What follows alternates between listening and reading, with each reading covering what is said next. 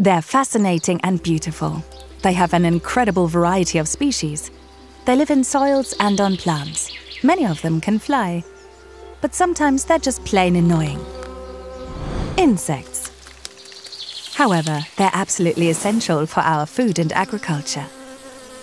They pollinate over 85% of plant species worldwide. They break up the ground and turn dung into fertile soil. Insects help farmers in fighting pests. This benefits the environment and doesn't cost much. But insects are under real threat today. Their numbers keep declining, not just in Germany and Europe, but around the globe.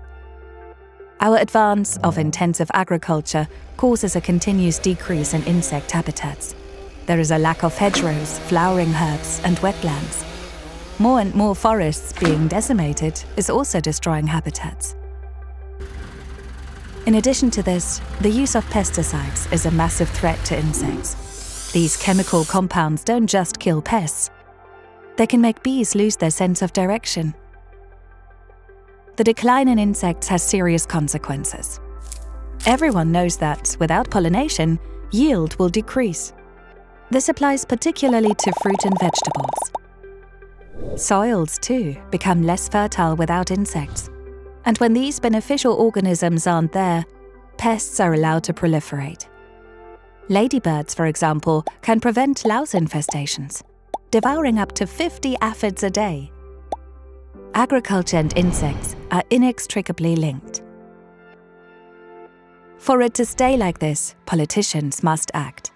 The creation of hedgerows, flower strips, and wetlands will cost farmers money. They need financial support to maintain a form of agriculture that is both insect and climate friendly. So we should help funding them through public money.